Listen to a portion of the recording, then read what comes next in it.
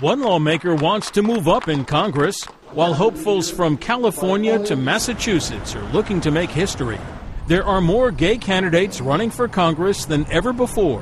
Why this year? I think people are just more energized and empowered to run, and we've had a longer track record of people serving at the state level, ready to move up, similar to Tammy Baldwin moving up from the House to the Senate. Baldwin, who has served in the House since 1999, is running against former Wisconsin Governor and Health and Human Services Secretary Tommy Thompson. Her House district includes the state capital in Madison, but as she campaigns in other more rural parts of the state, Baldwin says her sexuality isn't an issue. Well, I have to say it almost never comes up on the campaign trail because Wisconsinites are squarely thinking about jobs and getting our economy back at full throttle. And not surprisingly, that's really where our discussions are. I think the people who used to use sexual orientation as a wedge have learned that it backfires. And the voters want to hear more about issues than they want to hear somebody attacking somebody about sexual orientation. It's a sentiment echoed by gay candidates across the country.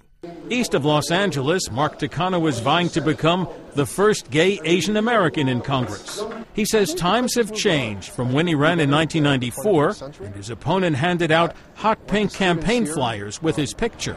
People in America look forward, and it's part of our evolution as a country.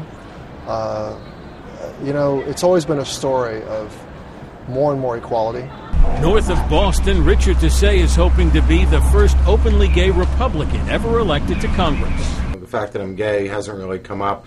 In Massachusetts, it's harder to be a Republican than it is to be a gay candidate running. He'd also be the state's first Republican congressman in 15 years. There are currently 4 gay members of the House, and while Baldwin is giving up her seat and Barney Frank is retiring, there's a chance that with the record number of gay candidates running in more than a half dozen states, that number Members could will double please take when your the seats. Congress convenes in January. The gentleman from Connecticut. Bodlander, Associated Press, Washington.